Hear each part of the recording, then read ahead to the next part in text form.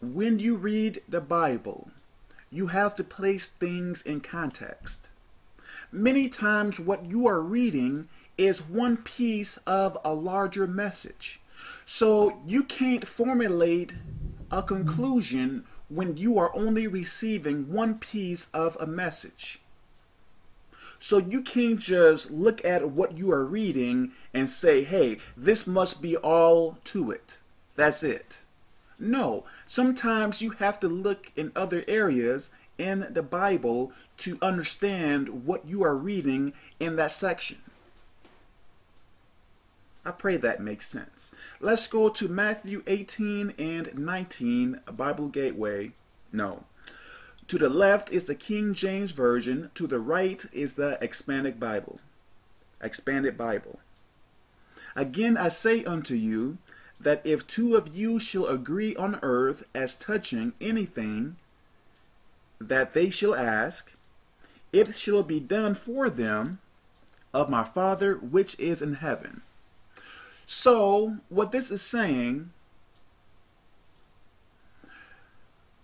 let's say that you have cancer and you want to be healed from cancer. So, you say to yourself, well, from what Matthew 18 and 19 saying, hey, let me find some other people that I can pray with and have them agree with me that, hey, they want me healed. And from what this scripture is saying, if they agree with me and we all are praying about the same thing, from what this is saying, it shall be done.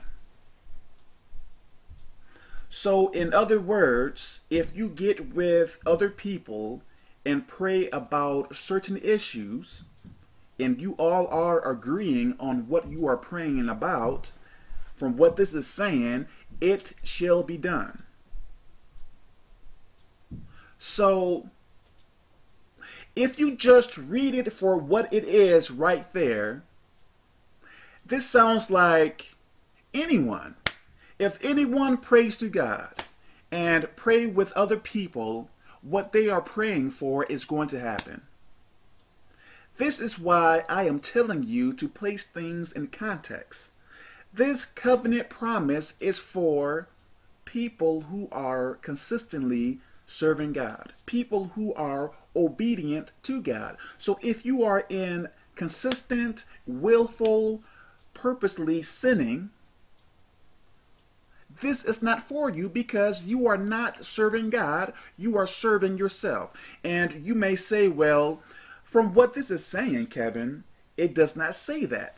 This says anyone. It does not say that I have to serve God and stuff like that. Okay, let's go to John 15 and 7. Okay. If ye abide in me. So what does it mean by abiding in God? Following his rules and regulations. Okay, if ye abide in me and my words abide in you, so what does God's words abiding in you? Pretty much the same thing. You are following God's rules and regulations. Ye shall ask what ye will, and it shall be done unto you. So, in other words, if you are following my rules and regulations, you can ask for what you want, and it shall be given or done unto you. You will get what you are praying for. And you may say, whatever, Kevin, that is impossible. You are saying whatever I want as long as what you are praying for is not sinful. And you may say, well, that seems unbelievable. I don't believe God is going to give us the things that we want and stuff like that. Okay, how do you receive the covenant promises of God? Give me a second, please.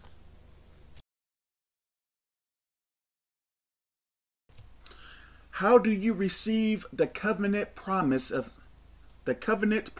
of God? Okay, through your obedience and your faith in him. So if you don't believe that this scripture is saying what it is saying, or it is not true, it is not going to work for you. When you repent of your sins, if you believe that God has not forgiven you of your sins, then your repentance is not in faith. So I believe that it is not going to work for you. Everything must be done in faith. If you are not doing it in faith and not believing that God is going to do what he says that he is going to do, it is not going to work for you. So the way that you receive his covenant promises is by faith and obedience. So in Matthew 18 and 19 is for people who are obeying God. If you are not obeying God, this is not for you.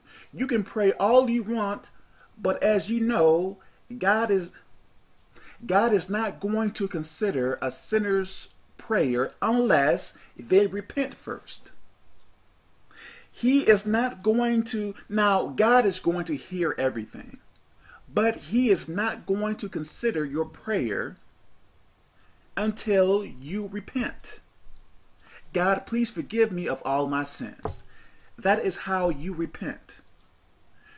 You can't ask while you are in sin, God, please help me stop doing drugs, or, yes, God, please help me stop doing wrong, but you have not repented yet.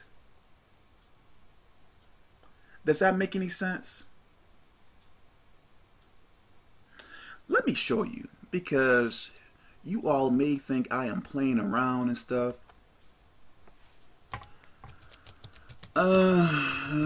Here pops right up. John 9 and 31. Okay, now we know that God heareth not sinners.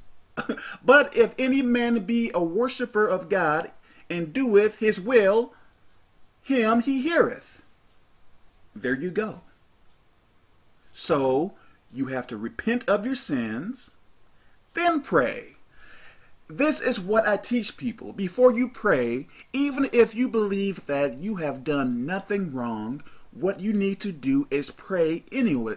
No, what you have to do is repent anyways. Myself, even if I believe I did nothing wrong all day, I am going to repent multiple times anyways, because I want to make sure that my prayers are being considered. I don't want to waste time. Now we know that God heareth not sinners. So when you praying as a sinner, God is not hearing you or considering your prayer. So you have to repent first. But if any man be a worshipper of God and doeth his will, him he heareth. So he hears you after you repent and obey his rules and regulations.